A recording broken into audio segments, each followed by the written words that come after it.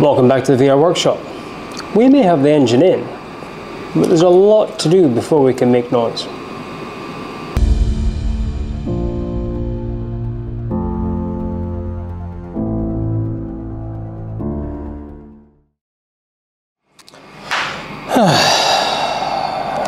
Where do you start? It is a bit daunting, but I'm not going to be too fussy because it is a temporary fix, because this engine is coming back out again. So I guess we'll start with the wiring. We'll start running that up to sensors, or the sensors that are in the bike at least. And then from there, we need to get this fuel regulator. In fact, let's do the fuel regulator first, because that's just in the way. So this fuel regulator is a boost referenced. So there's a pipe on here that goes up to the manifold pressure. So as boost is introduced into the plenum, the pressure rises, and the rising rate is measured here as well. So it actually creates more flow. So it's standard, it's sitting at, I think we've got it running at 48 psi, around that. But when this thing's running full boost, you've got almost, no, just over 60 psi of fuel pressure as well. The gauge is on there because there's a space for a gauge, so why not use it? It does just bolt to a couple of head bolts here. This is the return, because the regulator is on the return line. Of course, all the wiring's in the way. So we get this bolted up and out the way, so we're not tripping over it, and then we can deal with everything else. I do, however, need some new mounts, because the old ones are here and they're just nasty. I just don't have I can't put them on, they're just too bad. They'll just put new ones on. We have new ones. That's better.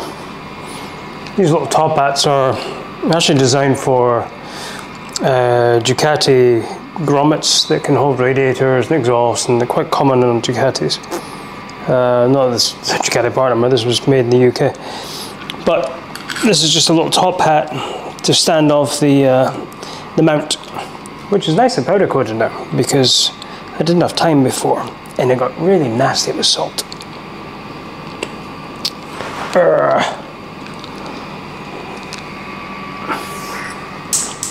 Of course.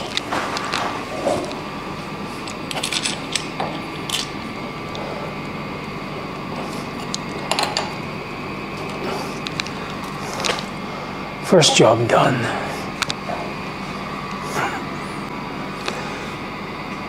Now that we've got the regulator out of the way, we can attack the wiring. The wiring in this bike is fairly simple. It was designed loosely based on the supercharged bike that we'd built previously, with minimal sensors. Didn't try and complicate things, because the more stuff you have, the more stuff's going to go wrong. So it is a very basic bike in the way of sensors. Water temperatures down here. We have the horizontal coil plug here. We have under here, which will connect to that. That's your crank sensor. We've got that there.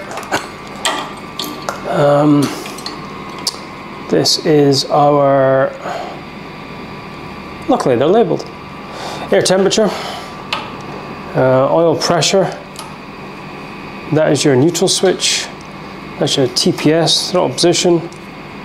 That is the air pressure. And that is your two injector leads back and forth. Fairly basic. Which then runs back to a Microtech ECU and then the AIM MX dash. Not too difficult. So let's try and run these in place. These fuel lines, now that they've got this new sheath in them, they're quite stiff to move around, which makes life a bit more difficult, but it's fine. We'll start plugging stuff in. And I know this water temperature one is going to come back out again as soon as we have Jubilee clips for the hoses. That's fine, it's one plug. And again, I'm not too concerned about the routing of these because this motor is going to be coming back out. So it's just keeping it to the bare minimum. next on the agenda, coolant hoses. Now, one modification we did for last year was powder coat all the aluminium coolant hoses. These were made specifically for the bike. They're just thin aluminium tubes, a little flaring tool, so you can make them any size you want. And even the flaring tool is really cheap. But what we did find, like everything else, with this bare aluminium, if it's bare aluminium, salt starts eating it. So they were thrown in the powder coating pile at the same time. Now, we fit these first, that way we can build everything else around the coolant hoses. Trying to get the coolant hoses in when you've got fuel lines in and all your wiring in place, it's going to get a bit challenging. So let's get these on first. Now, we're finding that the hose clips or Jubilee clips for these are pretty much a consumable item, even though these are stainless steel. The 304 stainless steel, they're not 316, so they are going to rust again, but they're not going to rust the same way mild steel will. Point of note for building any bike, keep your Jubilee clips all the same. So these are 7mm heads, so they're all going to be 7mm heads. So when we change the engine again, I know I just need a 7mm socket to take them off. They're not a mix match of 7, 8s and 10s, and that's just a good practice. But anyway, let's get these fitted.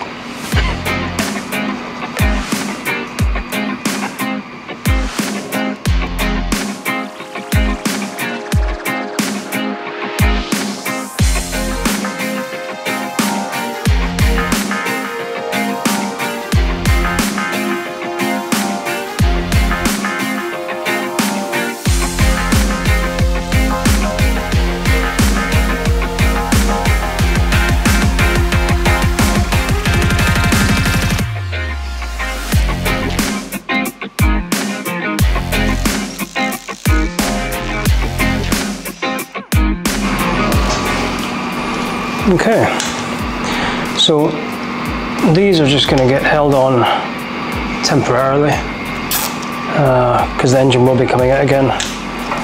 The final final fitment of all this will be, that hose will be supported there like it was last time. These zip ties will be black instead of white because the black ones are stronger and they look better. But yeah, it's just a dyno test this is all getting, so that is all the hoses on, done.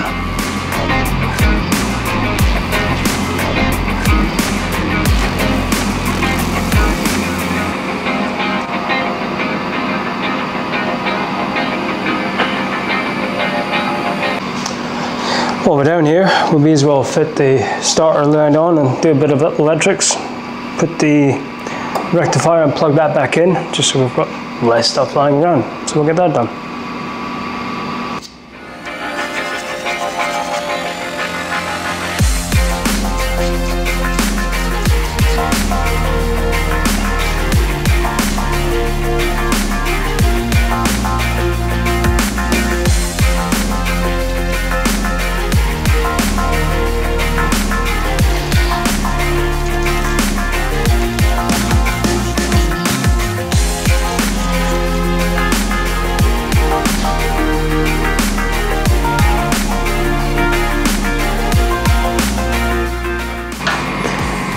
Next job on the agenda, get the oil lens fitted.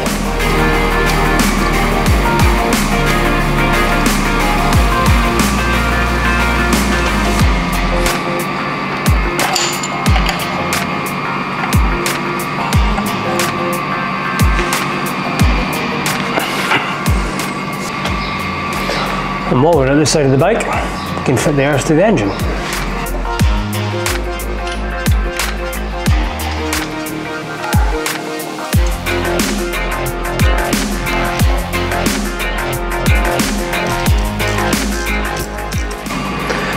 Oil pressure sensor, and it's plugged in.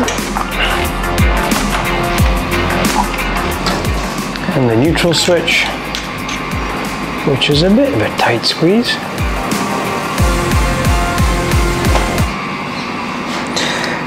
Now, I think that's everything that we can possibly put on there until we start adding more components, but let's just double check. So we've got, that's our injectors. That's going to be process elimination. That's going to be a throttle position sensor in there, which goes this side.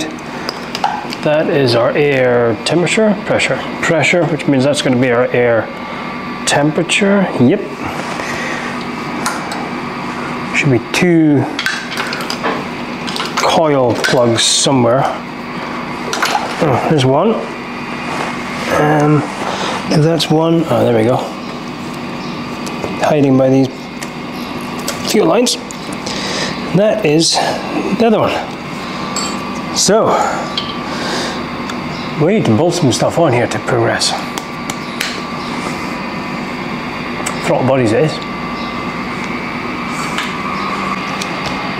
Now we're getting to the fun parts. We've got sort out the throttle bodies in the plenum, and the injectors and everything else that goes in this part. And once that's on, the next section is fitting the turbo and the exhaust. And then we're ready to go. Put some fuel in it, maybe a swing arm, maybe a shock absorber. But in essence, we're good to go. This set of throttle bodies and this whole thing is obviously modified or set up so it can take the pressure of a turbo. In a normal set of throttle bodies, these are Ducati 999 throttle bodies. They're slightly different to the 998s. In essence, they work all the same. You've got your seals which go either side of the butterfly. They're actually like a fiber soft seal, which can take the hit with petrol, etc. And you also have bleed screws on each body. So, and that when you've got a standard bike, they'll be unscrewed like 1.5 times out, and it allows fresh air to be sucked in, and it manages the idle speed and the idling of the bike, and you balance both throttles accordingly. If we're going to force air into these, with the normal seals at the end of the butterflies, you'll just have air escaping there, and if the bleed screws are balanced out like you would normally have, the air will escape there too. So we've got the bleed screws turned all the way in. We've got a set of O-rings at either side of the butterfly shaft to make sure we've got a decent seal. And then we've obviously got a modified throttle cable holder for that as well. Now with the O-rings, it does mean that you have a slow return to the throttle. It doesn't snap shut like a normal bike would, because it's quite sticky. And it does get better the more you use it, but it's just the O-rings energized in the shaft. For our purpose, it doesn't really matter if the throttle's slow to close. If it was on a road, it'd be a serious problem. But we'll give and take. You'll take that, but in the return, we have a complete pressurized system. So these are your throttle bodies. Actually, that's a modification as well, because that bolts the plenum down. Now the plenum has got an O-ring seat here and here, and we run an additional O-ring on the base of it, so when we sit it in like that, we do have a perfectly good seal. And the injectors sit on top for shower effect with the common rail fuel line over the top of it. And from there, we've got AR dump valve, vent valve for the plenum, and that sits, this connection here sits underneath the butterflies, which is the one that we discussed in an earlier video, which got broken off and the broken part's still in there. So when the butterflies close, you get a vacuum which pulls this diaphragm out, and all the pressurized gas or pressurized air which comes from the turbo and intercooler vents out the blow-off valve. And that way you're not back pressuring your turbo, it keeps the turbo spinning. For what we're doing here, it's probably not all that important because all we're doing is in one direction. But when you're on the road or a track, etc., it's important that when you shut the throttle off, you're not pushing all the air back and pressuring up the turbo and slowing it all down, because then you get turbo lag when you get back on the throttle again. So we need to start building all this up. We'll get it on. We've got some, our pressure temperature goes in here, and we've got some ports for the pressure, air pressure coming out for the manifold pressure. We've got another feed for our fuel regulator that comes off here as well, the rising rate fuel regulator, and we're going to blank. So So you're going to have to put all this together, make sure it's all sealed, we're happy with it, and we'll put it on the bike.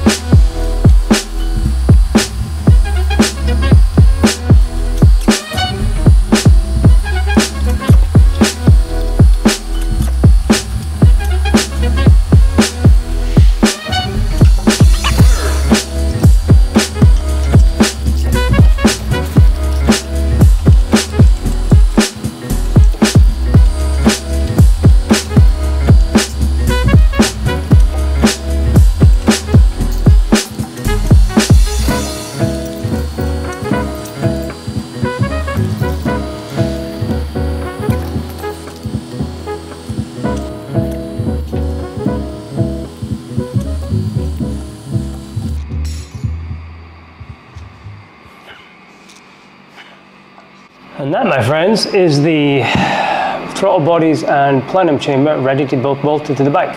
Well, I say almost. We do need to fit a clamp to this hose here, but I'm not going to do that until it's in place, just in case I need to move this. I do need to cut this hose back and get this little clamp out, but that's a 2-second job. And once we get it on, we will be fitting a little turnbuckle here to each side with a strap, probably to the frame. Haven't figured this one out yet. And that will hold the throttle bodies onto the rubbers and the cylinder head, so we'll stop it popping off like it did in run 5 or 6, I can't remember which. We ended up using a ratchet strap, but it was a bit ugly, so we'll have a bit more finesse with this one. But yeah, we're ready to go. So we're going to call the video here.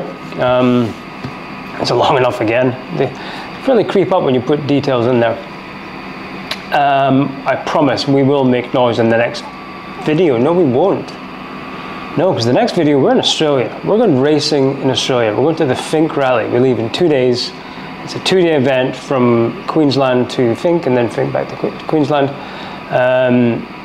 Very fast, very gnarly, bumpy off-road rally. Should be a lot of fun. Should be great fun. So we're going to have 2 weeks of that. So the next video you're going to see is us in Australia having some fun with off-road bikes. Then I promise we'll come back and we'll get this thing running. And we need to get out on the dyno. Thanks again for all your comments and your likes on the videos. If there's something in particular that you want to see that we're not doing, let us know. If there's something in particular that we're doing wrong, let us know. But yeah, thanks again for your time, and we'll see you in Australia.